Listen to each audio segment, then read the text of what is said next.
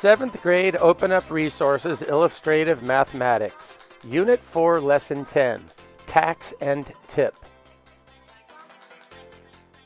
Problem number 1. In a city in Ohio, the sales tax rate is 7.25%. Complete the table to show the sales tax and the total price, including tax, for each item. Since the sales tax rate is 7.25%, we need to multiply the price before the tax by 0.0725. $8 times 0.725 equals 0.58 or 58 cents. For the total price, we need to add the price before tax plus the sales tax. $8 plus 58 cents equals $8.58, the total price for the pillow, including sales tax. Let's do the same thing for the blanket.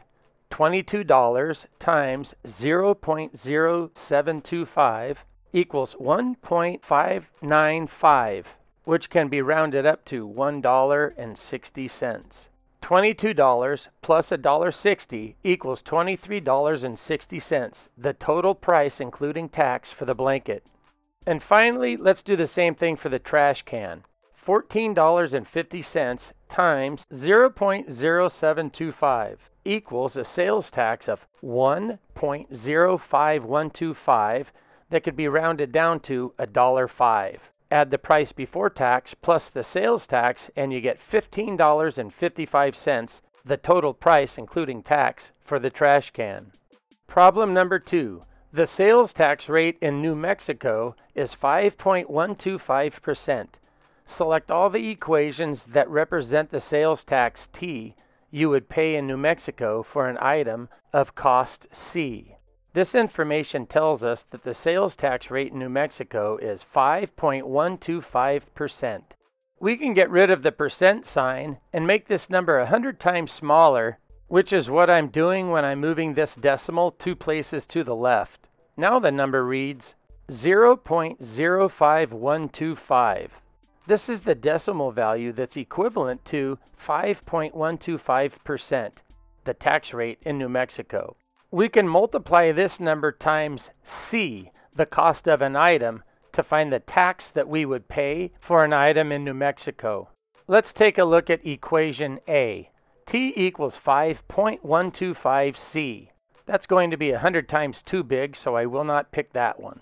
Equation B. T equals 0.5125C. That decimal is 10 times too big, so I'm not going to pick that one either. Equation C. I recognize this decimal. T equals 0.05125C. This is the correct decimal, so I would pick C. Equation D. The tax is going to equal the cost divided by 0.05125.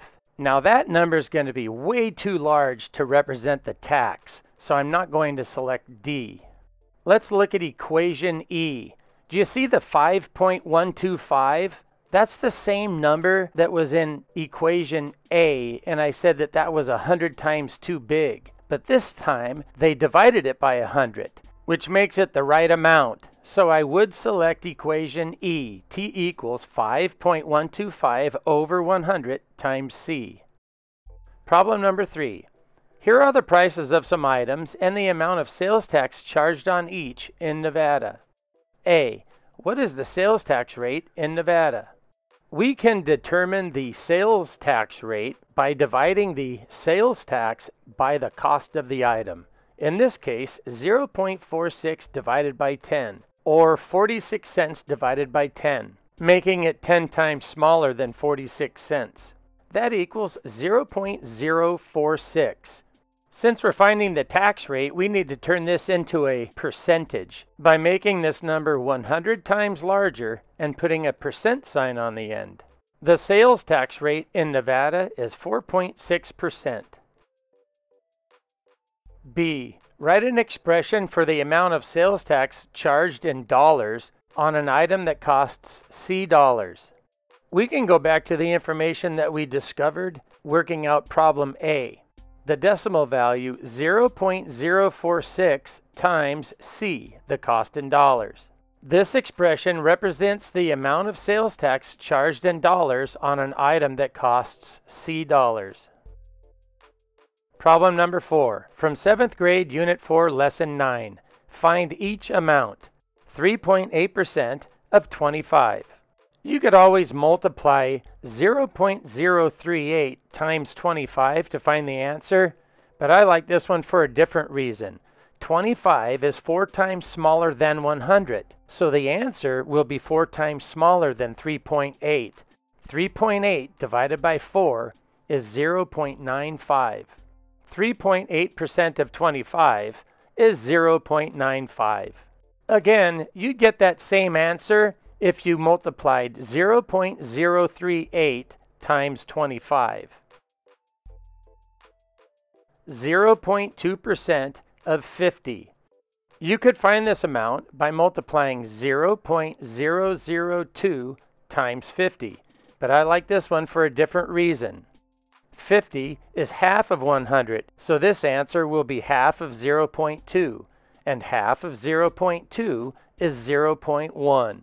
0.2% of 50 is 0.1.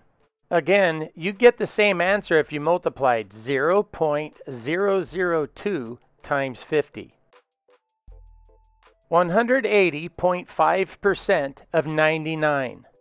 This one's probably easier just to multiply 1.805 times 99, but there is a different way.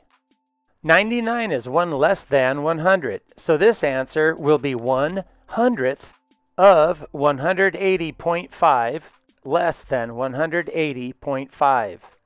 1/100th of 180.5 is 1.805, so we need to subtract that from 180.5. 180.5 minus 1.805 is 178.695. And that's the same number that you get if you multiplied 1.805 times 99.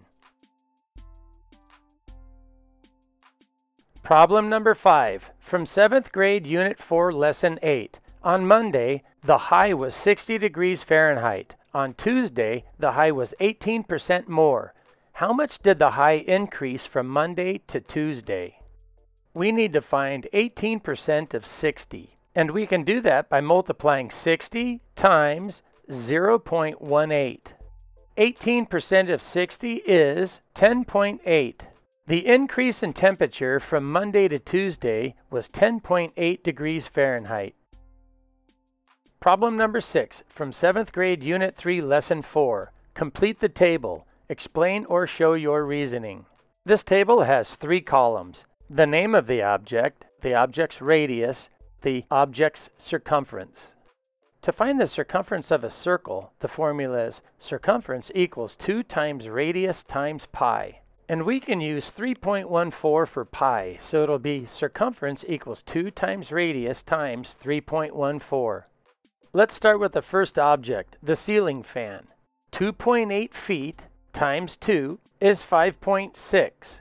That was 2 times the radius. Now we need to multiply 5.6 times pi, or 5.6 times 3.14. 5.6 times 3.14, and the circumference of the ceiling fan is approximately 17.584 feet. We can round that to approximately 17.6 feet. Let's do the water bottle cap. The radius is 13 millimeters. 2 times 13 is 26. Now we need to multiply the 26 times pi, or 26 times 3.14. 26 times 3.14 is 81.64. So the circumference is approximately 81.64 millimeters. We can round that up to 81.7 millimeters. For the bowl, they've given us the circumference. The circumference of the bowl is 56.5 centimeters. So now we have to figure out what the radius is. Let's look at the circumference formula. 2 times r times pi. The order of multiplication doesn't matter, so we can switch it to 2 times pi times r, or 2 times 3.14 times r, which is equal to 6.28 times r. Since the circumference is equal to 6.28 times r, then the circumference divided by 6.28 equals the radius. To find the radius of the bowl, we can divide 56.5 centimeters by 6.28, and that'll give us the radius. We can round this number to 9 centimeters, so the radius of the bowl will be approximately 9 centimeters. And finally, let's take a look at the drum. The circumference of the drum is 75.4 inches. 75.4 divided by 6.28 equals 12.006 and so on, but we can round this to 12 inches. The radius of the drum is approximately 12 inches. Be sure to support my YouTube channel by liking this video, leaving a comment, and subscribing to my channel. Thanks for watching, and I'll see you next time.